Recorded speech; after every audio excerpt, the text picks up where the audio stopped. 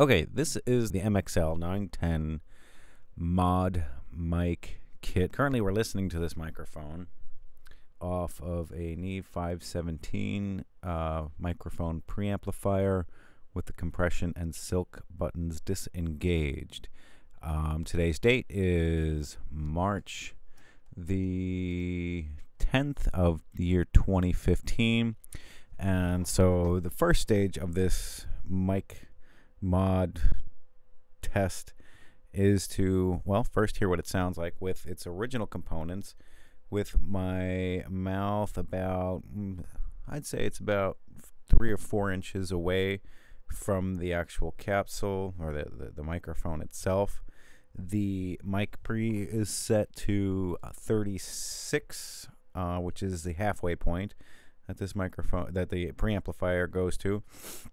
And I just want to hear what this thing sounds like before the mod and after the mod. The first step, or this first recording, is with the 910's original guts. Capsule and guts, all original. The second step will be to upgrade the components on the inside, the electronics. The board is sitting on the workbench over behind me, and I've got the parts from microphoneparts.com, and I just want to hear what it sounds like. I want to see if there's a big difference. So the second part will be just to hear what it sounds like with the new electronics in it. The third part, which we'll probably do in a month or so whenever I buy the capsule, we'll then hear what the difference is with the guts and the capsule completely changed out of this microphone. Again, this is a test, and I am hoping for the best. And again, I'll say my settings. I'm using an MXL 910 microphone that I just bought from Musician's Friend on the stupid deal of the day. It's plugged into a Neve 517 microphone preamplifier. That's a 500 series mic pre. And then that's going out into an Apogee Rosetta 800, and then eventually into Pro Tools, into my Mac Mini. And this is with the original components, the way it was bought, from musiciansfriend.com. Okay, well, hopefully we'll hear something really pleasant really soon. Okay, well, have a nice day.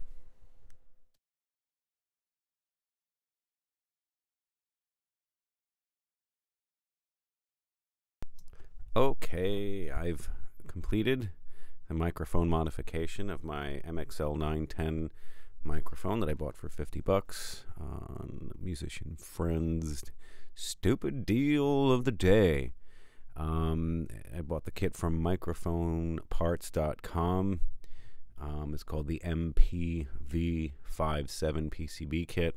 Basically what you do is you just replace all of the guts and the board and actually add an extra PCB. So it goes from one PCB board with just a couple of, I'm getting a text, with just a couple of components on it to several components on it.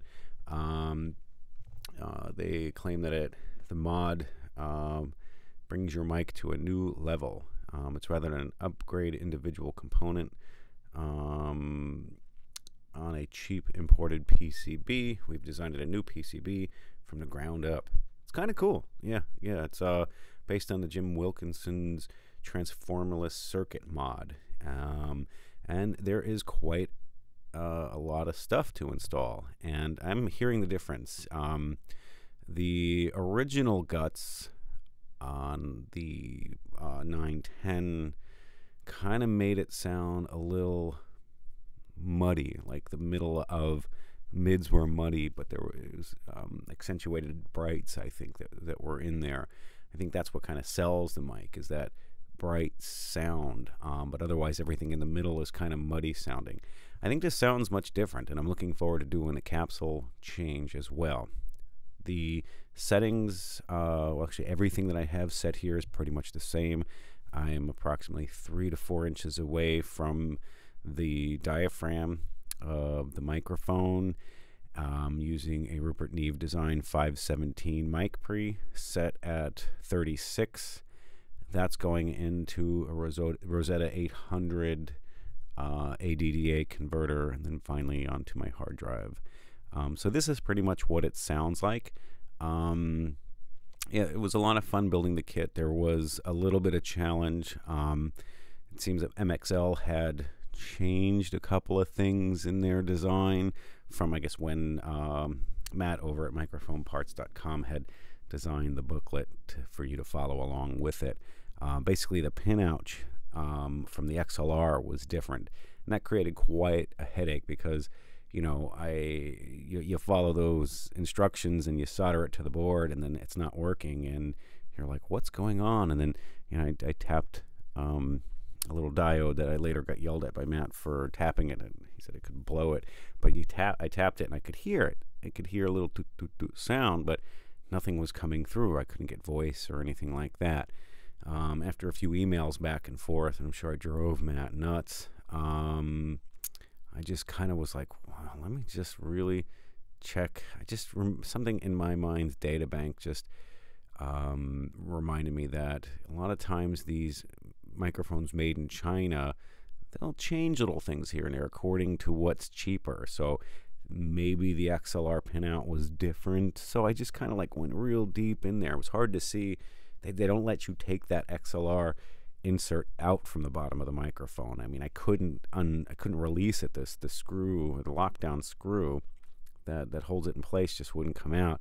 So I just took a really bright LED and I stuck it in there with a magnifying glass, and it was like, oh, it was really tough.